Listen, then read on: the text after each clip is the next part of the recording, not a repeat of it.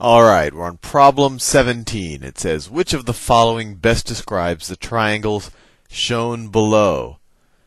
Triangles shown below. Both are, okay, they want to know, are they similar, are they congruent, etc., etc. Okay, so let's think about it a little bit. They tell us that this is a 60-degree angle, this is a 90-degree angle, right? They do this little square thing there that tells us 90-degree angle. The angles in a triangle have to add up to 180. So if this is 90, this is 60, that adds up to 150. So this has to be 180 minus 150, so this has to be a 30-degree angle. So that has to be 30 degrees right there. Fair enough. Now let's get this one. That's 30, that's 90. Well, by the same argument, this has got to be 60, because they all have to add up to 180.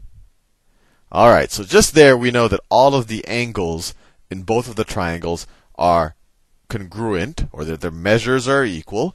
So we know already that these are definitely both similar triangles. Similar triangles. Now, a similar triangle also tells us that the ratio of all of the sides are equal. So, if you just were to eyeball it, if you said, okay, the side opposite the 90 degree, these are the corresponding sides, the ratios are equal. But we see that they give us the actual length. The hypotenuse of both of these triangles is 8. So the ratio is actually 1 to 1. And when the ratio of the sides is 1 to 1, when the sides are actually congruent, and if you're just given one side, that's enough. Then you could actually figure out the rest of them using, well, you could use a little trigonometry or something like that. We're not going to go there just yet. But in geometry class, you learn that if something is similar and two of the corresponding sides, or at least one of the corresponding sides, is congruent, then the whole thing is going to be congruent. So these are both similar and congruent triangles. Similar and congruent triangles. Both similar and congruent. That's A. Problem 18. Problem 18. Okay, let me cut and paste it. Okay. Which of the following statements must be true if triangle GHI is similar? So when they just write a curly thing like that so if they write this, that means congruent. If they just write that, that means similar. Which of the following statements must be true if triangle GHI is similar to triangle JKL? So even before looking at the choices, that means that the ratio of all of the sides are the same, or all of the angles are the same. Let's see what they give us. The two triangles must be scaling. Now, you could have similar triangles that are isosceles or equilateral. That's not right. The two triangles must have exactly one acute angle. The two triangles must have exactly one acute angle. Must have exactly one acute angle. No, they could have two acute angles. They could have three acute angles. I mean, the way that they've drawn here, actually, all of them are acute. There's none of these angles are greater than 90 degrees, just the way they've drawn. So that's not right. Some of these statements are so crazy that they're hard to process. Anyway, C. At least one of the sides of the two triangles must be parallel. Well, I don't care how they're oriented. At least one of the sides of the two triangles must. I don't know. You don't care about the orientation of the triangles. The corresponding sides of the two triangles must be proportional. Yeah, that's one of the ways that you know that something is similar, that the corresponding sides are proportional. So that is D. So this is almost, do you know the definition of a similar triangle? Question 19. Question 19. Let me erase this. Okay. I have copied it, and now I am pasting it. In the figure below, AC is congruent to DF. Okay, so they're equal to each other. AC and DF are congruent, and angle A is congruent to angle D. And angle A is congruent to angle D. Fair enough. That's angle A, that's angle D. That's what they tell us. Which additional information would be enough to prove that triangle ABC is congruent to DEF? So they just gave us one side and one angle. If they gave us another side, if they said that DE is congruent to AB, that'd be pretty cool. If they gave us this angle, if they said angle F is congruent to angle C, that'd be good. Let's see what they give us. AB is congruent to DE. Yeah, sure. If AB is congruent to DE, then we definitely have congruent triangles. And the theorem that you would have to say in your geometry class is, oh, I have a side, an angle, and a side. So you'd say by SAS, by side, angle, side, I know that these two triangles are congruent. So AB is congruent to D. Let's look at the other ones just so we didn't miss anything. AB is congruent to BC. AB is congruent to BC. Well, that's fine, but that doesn't tell us how AB relates to DE, so that's a useless statement.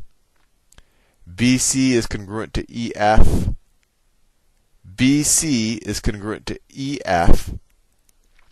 We see this is another time that I have a slight problem with the way they're going with this, because if BC were congruent to EF, if this were true, BC were congruent to EF, let me think about that. Could I draw this triangle in a way where they're still not congruent? Because I have this angle here constraining it, right? They told us that that's, so it's not like I can draw this line, this FE line, it's not like I can draw it coming out here, right? Because if I came out here, then DE would have to come like that, and then this angle couldn't be what they said it was. So I'm just trying to think. I actually think that would be sufficient. That would be sufficient if you're given that this side is congruent to that side. I think you can make a trigonometric argument very easily to show that these two triangles have equal sides. But anyway, I'm not going to bother with them again. Let's see. Let's look at choice D. BC is congruent to DE. BC is congruent to DE. Well, these aren't even corresponding sides, so that's clearly useless. I have a suspicion that this would have also been enough to prove. But anyway, I'm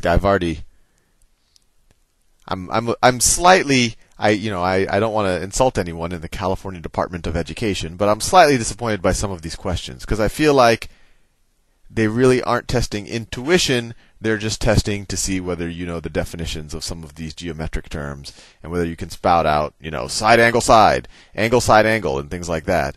And you're going to forget those about 3 hours after you take the test. And that's pretty useless. What's useful is if you know something that gives you an intuition about triangles. That's going to be useful for you on the SAT. That's going to be useful for you when you take the when you take trigonometry. And I'll tell you a dirty secret. You will never see, you will never use, ASA theorem or SAS theorem or anything like that again in your mathematical careers. Your 9th or 10th grade geometry class is the first and the last time that you'll ever see them. So I have a slight problem where they want you to, memorize these theorems and all of that. And even some of this notation never shows up again in your mathematical careers, even if you do a PhD in mathematics. The only time you'll probably see it again is if you become a geometry math teacher. Anyway, but it's good. I mean, you should know how to do this stuff at minimum, just to jump through the hoop that society makes us all jump through. So problem 20. Problem 20. You don't want someone else to get paid more just because they were willing to say SAS, ASA. Anyway, all right, problem 20. Given AB and CD intersect at point E. All right, right. AB and CD intersect at point E. And just another aside, I think you can even tell from my tone that I enjoy the SAT problems a lot more, because in some ways, and in fact in every way, the SAT problems really test your understanding of geometry, but never do they mention the words similar, congruent, SAS, ASA. They never mention all of these things that you essentially memorize in your geometry class. And I know tons of people who get A's in geometry and then they don't do well on the SAT. And I know people who do the other way. And frankly, I'd rather hire the person who does well on the SAT, because that's the person who I think has the intuition. But anyway, we have to do this, and I probably shouldn't rant like that. See, given AB and CD intersect at point E, angle 1. Okay, given that AB and CD intersect at point A, fair enough. And they tell us that angle 1 is congruent to angle 2. So angle 1, so that and that are equal. All right, so already those look like alternate interior angles if this line were parallel. In fact, I think that's enough to show that this line is parallel to this line, right? That those two are parallel. Because if you view this as a transversal, if you view DC as a transversal, then you see that that's a transversal between these two lines, and because the alternate interior angles are the same, or they're congruent, you know that those are going to be parallel lines. But anyway, I don't know if that's at all useful. What are they going to ask us? Which theorem or postulate can be used to prove that AED is similar to BEC? Okay, so let's see. Similar, so I didn't have to even say that those are parallel lines.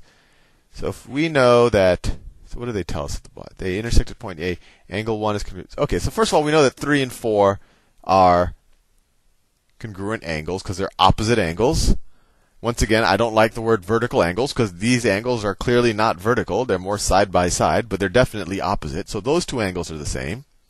If these two angles, so these two angles, 1 and 2 are the same, 3 and 4 are the same, then if you know two of the angles in a triangle, you know the third. So this angle and that angle have to be the same. But in general, if you know that two angles of a triangle are the same, the third has to be the same. So that tells you that it's a similar triangle. So we could use angle. We know that two angles are same as two other angles, so we know we're dealing with similar triangles. Anyway, all out of time because of my rant. See you in the next